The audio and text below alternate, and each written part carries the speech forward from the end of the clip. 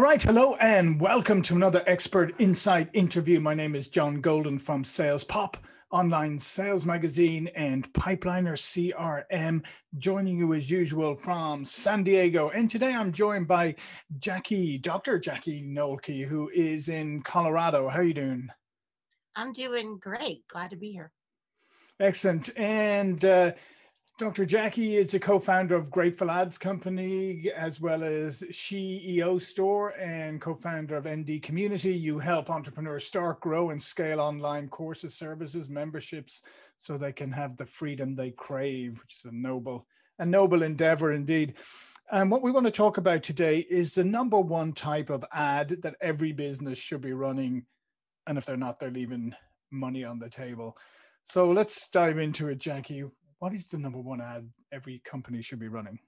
Yeah, so those are it's a retargeting ad, or retargeting ads are 100% what everyone should be running, because essentially what happens if someone goes to your website, you want to stay on top of their mind, right? Because they are considering you. And if you're not doing that, you're leaving money on the table. It's the good thing about retargeting ads as well is they're super inexpensive. So as far as the full ad strategy, those are the cheapest ads to run, because you're not pushing it out to as many people as you would say at the awareness stage, where you're running to audiences that have never heard of you. So it is super important. I can't tell you how many times people will come to us, want us to look at their ads. They're interested in us running their ads for them, and I'll go in their ad account and I'm like, why don't you have any retargeting ads up? You're leaving money on the table. So I always like to tell everyone to make sure and do that for sure. Mm-hmm. So what is it about retargeting? Because obviously it's been around for a while now, and you know, people have differing opinions on it. So why is it, from your point of view, that it is so critical that you do this? Yeah, because I think a lot of times people, they're kind of shopping around, or they're considering, purchasing from you, whether you have a service-based business or even like courses or even e-commerce. Anything like that, as long as you have a website. It could even be a restaurant. Like if they're going to your website and they're considering maybe trying out your food, going over there, whatever, you want to all of a sudden be top of mind, right? So when they're making that, in that decision phase, you want to be top of mind, which means you're showing up in their news feed as they're scrolling their feed, and they're going to think, oh, wow, this person's a big deal. I keep seeing them. They must really know what's up. I should contact them, or I should go back to that website and purchase from them.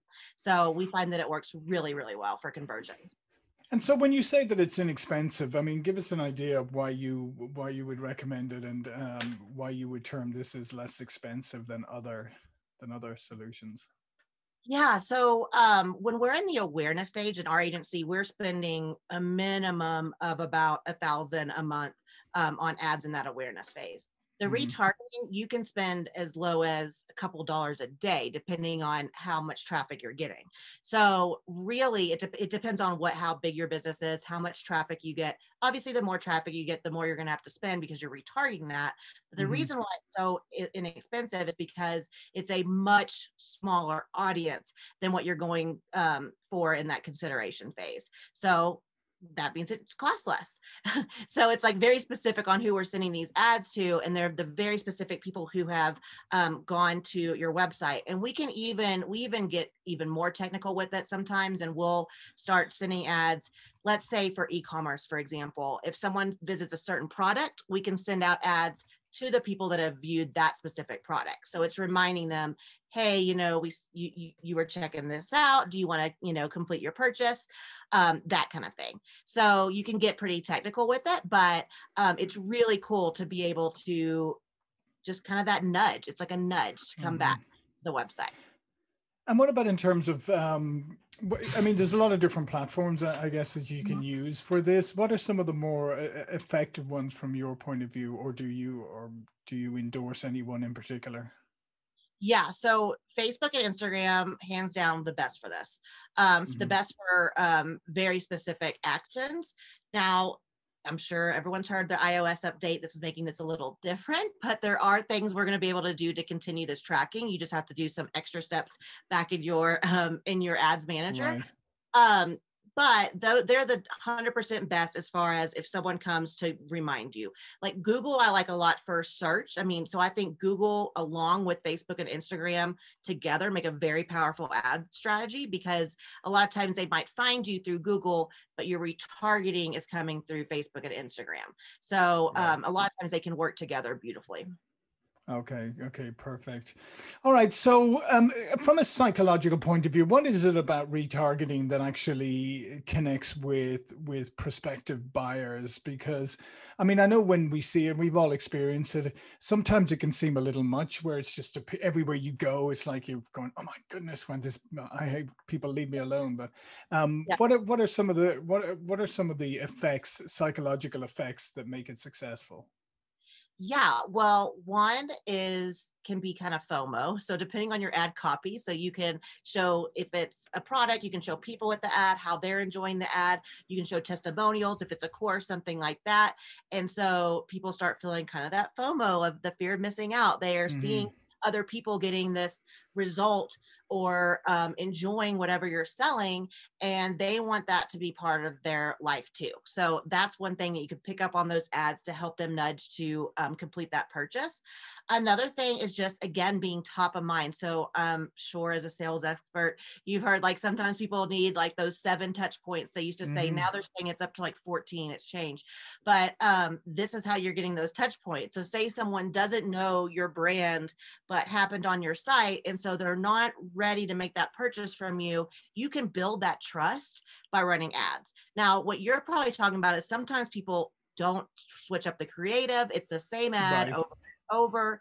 And yeah, that's not the best way to go about it. It's definitely better to have different copy and creative. So people are seeing different ads, they're getting different information, and it's help filling those gaps to help them make that better decision. Yeah, no, I think that is the point, because I think if you keep finding the same thing everywhere, number one, you feel a bit stalked, and second off, you're like, yeah, like I visited your website, like leave me alone. Yeah. Definitely. Yeah. So it's good to use that real estate to educate, right? On, don't just say, hey, come back to my site, but educate on why they would want to finish that purchase. Yeah. So let's dive into that a little bit, because I think that's the critical point. Because some of the ones I've seen, like I said, literally, it's just, hey, come back, come back, come back. But what are some of the better strategies that you've seen about using creative to re-engage people?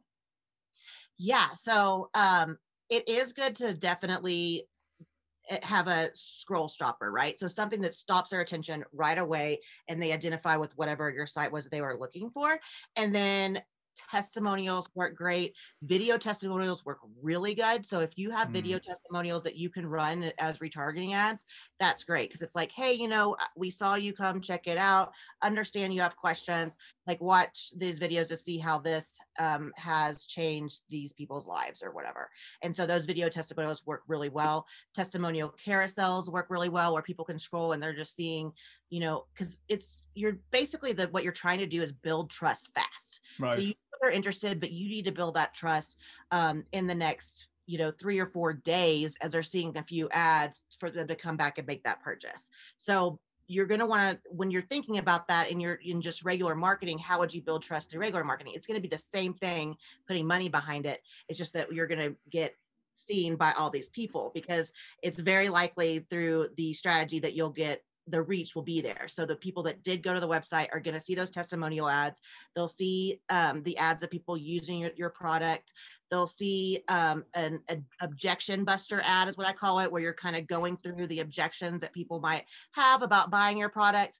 And that's going to help them make that educated decision, because not everyone that lands on your site is going to be the right customer, right, but we want to give them enough information so they can make an educated decision on if that's the right product for them. Mm-hmm. So from the people that you've worked with, what are some of the more creative or clever campaigns that people have run? Yeah. So sometimes people get really creative with video. So if it's almost like, shooting like a little mini movie. And so that can be a lot of fun. And so that's for people that are really comfortable on video, for that to work. But those do work really well, where you almost set up, it's almost like a little scene that they have set up and recorded to get their point across really fast. And it's entertaining. It's normally funny because people like to laugh, that kind of thing. So those are the most creative, I would say, for sure. Yeah. I mean, and obviously the thing with humor, though, you have to be careful because some people think they're funnier than they are. Right. Yeah. Yeah. And Well, obviously then there's nuances to, there's cultural nuances to comedy too. But I mean, I like that idea. So somehow, I mean, I guess what you're thinking about is, okay, so somebody came to your website, probably went around for a bit or whatever. So if you're going to re-engage them, you have to be creative in doing that. You have to give them reasons why they would want to continue to engage with what pops up. Yeah, I think that works the best. I mean, of course you could be just put one ad up and say, come back to our site, but what is that really doing? Like, you really want to think of what it takes for someone to buy, knowing their objections that you commonly get about buying, and explaining those objections. Any kind of like, especially if it's a high ticket product, you would want to do like FAQ type questions, answers in the ad, that kind of thing, to like really answer everything. So again, they're empowered. They know everything they need to know to come back and purchase. So where does retarget marketing go from here? Because I mean, there seems to be so many developments just in marketing technology in general, and everything is iterating, at a rate, an exponential rate almost. Where do you see retargeting going? Yeah, I think that it is going to change a little bit with the different privacy updates. We're going to have to basically use more tech for it. But the companies are developing that all the time as well.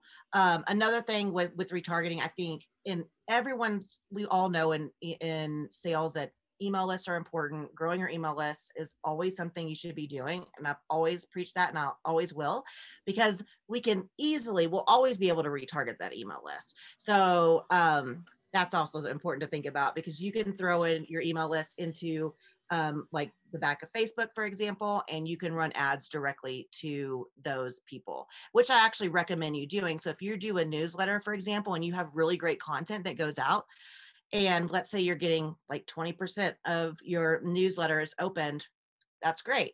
But you could get a much higher, like 80 to 90% of people seeing that same content through ads. So you could run that same content through ads, targeting the people on your email list. So that's another kind of little hack. Yeah, no, that's a really interesting one. So, and just explain how that works. Yeah, so you just download like whatever you're using for your email, you download it, you upload it to Facebook, and then you set a reach ad. We just do that when we're not looking for conversions necessarily. We're just trying to get people to see the ad.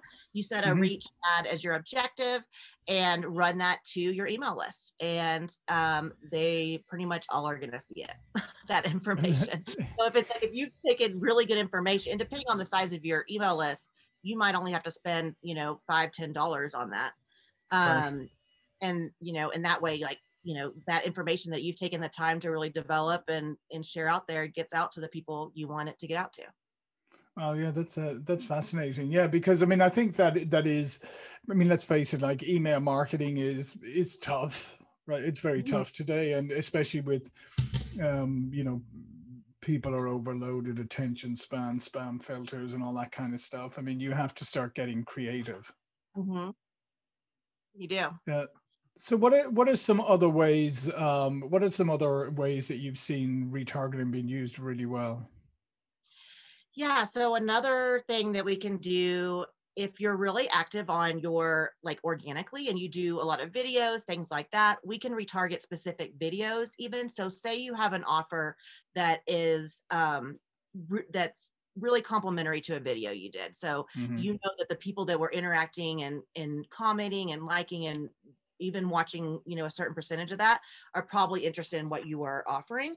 We can even do an ad specific to that video of people that watch 25% or engaged in the video. So we can get very very specific on what exactly we want to retarget. Or maybe we want to retarget a series of videos because you did a series of videos on that subject. Right. We can target all those at that 25% because we know people, if they've sat and watched, you know, a little bit of it, they have some interest in it, right? So we can retarget that. That works really well too for building that brand, building that trust.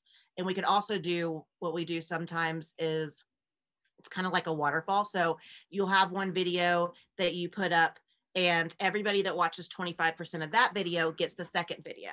And everybody that watches 25% of that video gets the third video. So you're constantly coming up in people's feeds, but these people are showing interest because they're sitting and watching, you know. So it makes you look like a really big deal because you're coming up and you're sharing all this amazing information and being seen by the people that want to watch your stuff. So that's one thing we like to do in our agency for sure. Excellent. Now, is there any, and just in a general question, is there anything else coming in email or retargeting or marketing in general? Are there any things that you see coming that maybe people aren't that aware of, or new developments? Yeah, so there's definitely this new iOS update that is changing things a lot, and we don't really know yet what exactly it's going to look like because it hasn't rolled out yet. It's rolling out at the time of this recording in a couple of weeks. We do know that there's some extra steps we need to take as far as you need to verify your domain, like in Facebook, for example. You have to set up specific events. So there's different ways that you have to go about setting up your backend that takes a little bit more work than it did before. But, you know, with everybody always kind of has a little bit of a belt down anytime there's these big, huge changes, us as digital marketers do. But in the end, it always works out. They always come out with something else to help us, you know, navigate that. So is it a pain right now? Yes. Am I that worried about it? No. I know that there'll be the tools for me to figure everything out. It's just going to be that process.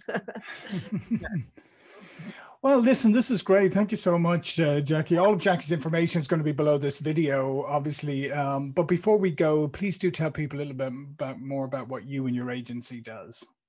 Yeah, so we are a full service marketing agency. We do everything from email marketing to Facebook ads, Google ads. We pretty much do it all. Our specialty are Facebook and Google ads, but we can do all those other things too. We also build out Shopify sites. We build funnels. We do all that kind of stuff in our agency. So you can find us at gratefullads.com. And if you're interested in just talking with us, you can fill out an application and we'll be glad to talk to you. Great. Well, listen, thank you so much for today. And I would encourage people to check out Jackie's company. I'm a big believer in nowadays, things are getting so complicated that you need to engage with domain experts in different areas. So if you're going to do retarget marketing or whatever, is engage with an expert, because let's face it, Jackie, this is true. It's true of Google ads. It's true of retarget. You can spend a lot of money very fast for very few results if you're not careful. Oh, yes. 100%. It's good to at least either, if you're not going to hire out, at least take a course, get educated on it, do something, because if you go in without a plan, it's going to cost you for sure. Yeah, exactly. All right. Well, listen, thanks again, Jackie. My name is John Golden, SalesPOP Online Sales Magazine, Pipeliner CRM. See you all for another interview really soon. Thank you.